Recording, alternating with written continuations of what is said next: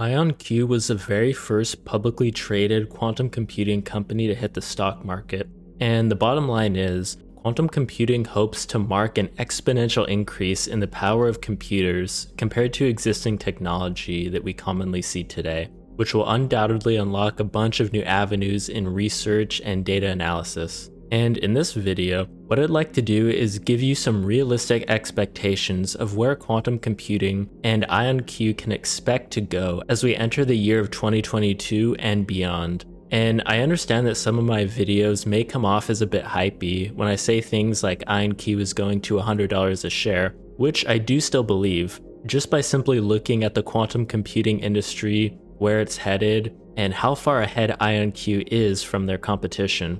But like I said, this video is meant to give you a balanced perspective on this stock, as well as some of the risks, which I'm sure any investor or shareholder should be able to appreciate. And something that you have to understand with IONQ is that while the promises are tremendous, IONQ so far has little in the way of revenues to prove out the technology's commercial merits.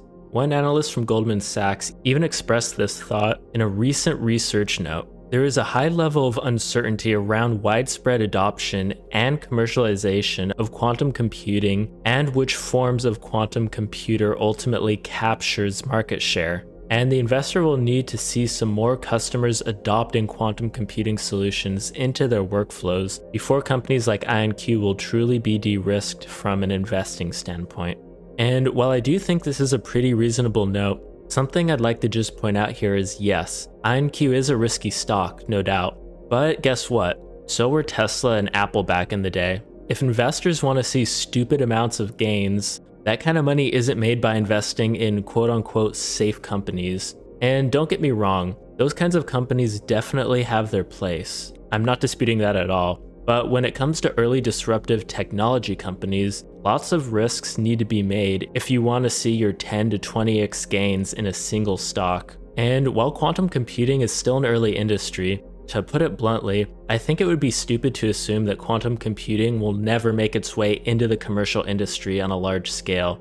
This kind of adoption takes time. And while IONQ is far from the only company involved in quantum computing, to the best of my knowledge, Rigetti is the only other publicly traded pure play so far. However, I think it's also important to note that other firms like IBM and Alphabet's Google are actively in the space, and I think it'd be fair to assume that more tech giants could easily enter this field as well. So as an investor, you might be asking, why go with IONQ stock at this stage of the quantum computing industry's development as opposed to the other companies that I mentioned? And to answer this, I'll let IONQ's CEO, Peter Chapman, give his pitch from a recent conference call. Quantum computing is the next generation form of computation, similar to how a GPU differs from the CPU. There are several approaches to quantum computing. IONQ's technology uses trapped ions for our qubits, or the quantum bits underlying our systems. We choose trapped ions because we believe they exhibit qualities. They're well suited for stability and their ability to scale. It can be hard to evaluate the relative merits of various quantum computing platforms in the market. However, the recent publication of the benchmarking study of all the commercially available quantum computers by the QEDC, a third-party industry group, confirmed that IONQ's computers are best in class along key dimensions, such as their accuracy while running algorithms with high circuit width and circuit depth. IONQ's hardware outperforms the field, outpacing entities from IBM, Honeywell, and Rigetti. Okay, so with that said, where is IONQ headed in 2022?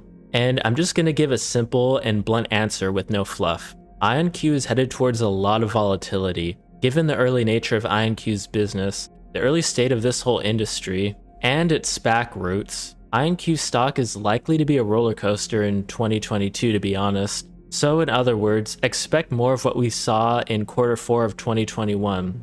I mean, just over the past 3 months, IONQ's stock went from an opening $10 SPAC price down to about $7, and then all the way up to $32, before heading back down to the $16-ish price range. But why is this trade so volatile? Well, it's hard to use fundamental valuation metrics on a firm that in some ways more resembles an advanced university research project than commercial business at this point. And what I mean by this is, earlier this year, IONQ boosted its outlook for contract bookings from 5 million to 15 million, which doesn't sound too bad, right? And in 2024, it anticipates hitting $60 million bookings. However, note that these bookings are not immediate sales, but rather the company anticipates them turning into revenue over a 36-month span. And I think this should give you a sense of the current small scale of IONQ's present business. We could easily be well into the mid-2020s and still have IONQ in the sub $100 million per year revenue business. And if you're investing in this company today, you absolutely must have a long-term view on the firm, its management, and the technology, of course. And near-term revenues, let alone earnings or cash flow, won't really back up the valuation. The IONQ investment case is almost entirely built on where quantum computing could be in 10 to 20 years from now, which is basically what a potential growth stock is, right? And people who believe in the quantum computing industry and its future point to a potential total addressable market in the tens or hundreds of billions of dollars. And I don't think they're wrong. If quantum computing succeeds at scale, it will improve industries in weather forecasting, big data analytics, and biotechnology research, just to name a few. And you also have to understand that quantum computing isn't an incremental improvement to existing technology, but the way I like to see it, as a complete exponential momentum of insane change. And given the scale of the potential improvement, it's pretty hard to forecast all the potential uses of quantum computing today. But I think the big question on a lot of skeptics' minds is whether it'll actually happen or not, and if so, whether IONQ will be the ultimate leader. And I'd also like to highlight the following risk factor from the company's prospects issued with its SPAC merger. IONQ has not produced a scalable quantum computer and faces significant barriers in its attempts to produce quantum computers. If IONQ cannot successfully overcome those barriers, its business will be negatively impacted and could fail. And SPAC investors might reflexively think back to past SPACs that promised investors the moon, but didn't have the chops to back it up. Something like Nikola comes to mind. However, I wouldn't get too scared, guys, because in my opinion, while I get where this perspective is coming from, I think it's honestly nothing but fear-mongering and nonsense. In IONQ's defense, its technology has already demonstrated success on a small scale and is starting to generate a bit of revenue. The key word here, however, is scalability. While I personally believe that IONQ will succeed at scale, objectively speaking, it's unclear if IONQ's technology will work on a larger footprint and find adequate market demand to make this multi-billion-dollar business that they're promising. For quantum computing to succeed on a large scale, IONQ will have to lower the cost per qubit to price its systems competitively while greatly boosting the number of qubits in use. And don't get me wrong, the company acknowledges this risk factor, and I think investors should pay attention to developments on this front.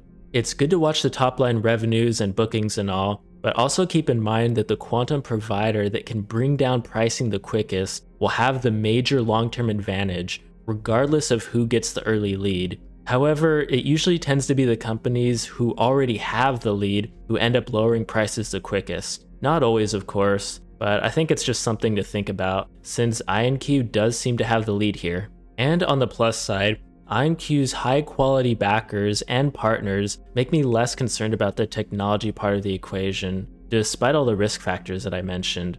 So, given this amount of information, do I still think IONQ is a buy right now? And while I'm not a financial advisor, what I'm personally doing is waiting for the stock to hit around or below the $10 price range before I start buying more shares again. Long term though, I think a few dollars off IONQ's current share price probably isn't going to matter that much anyway, but if you're looking for the best possible deal with this stock, I think it's currently better to wait. Just my opinion though. But yeah guys, I think that'll do it for the video today. Thanks as always for watching, and I'll catch you next time.